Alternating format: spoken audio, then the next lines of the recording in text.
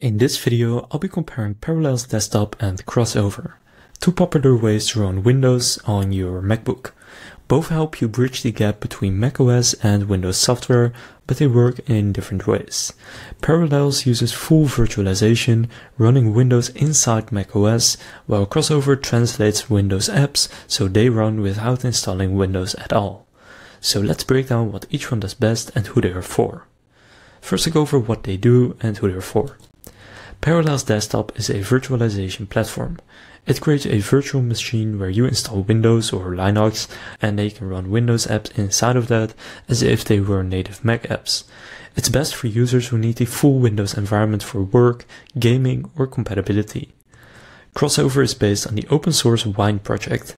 Instead of installing Windows, it translates Windows system calls so apps can run directly on macOS. It's best for users who only need a handful of Windows applications and don't want the overhead of a full Windows installation. In terms of key features, Parallels Desktop includes a complete Windows or Linux environment inside a virtual machine, coherence mode which makes Windows apps appear side by side with Mac apps, strong hardware integration including GPU acceleration, USB device pass-through, and DirectX 11 and 12 support. It also offers reliable compatibility with nearly all Windows apps and games, and it does require a Windows license. CrossOver includes direct compatibility layer for Windows apps without installing Windows, one-click installers for many popular apps and games, much lighter on system resources since there's no virtual machine running, no Windows license needed since Windows itself isn't being installed, and it does offer less reliable compatibility.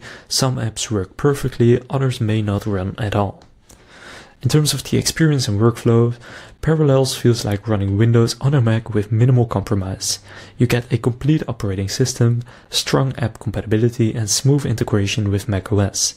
It uses more resources but offers consistency and reliability. CrossOver feels lighter and faster since it skips installing Windows.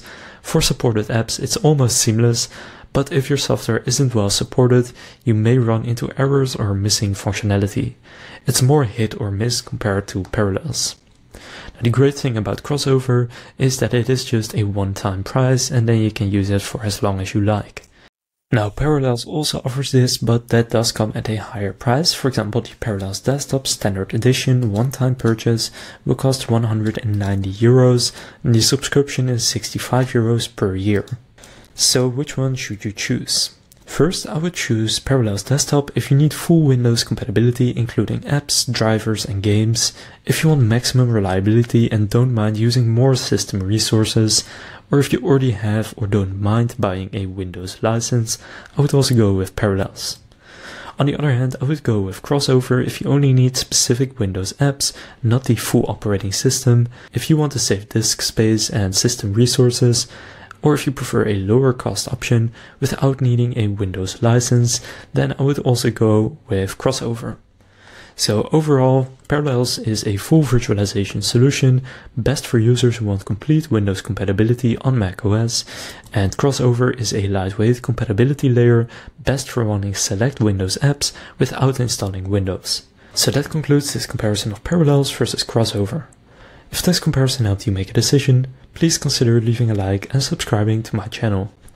With that being said, I will see you in the next video.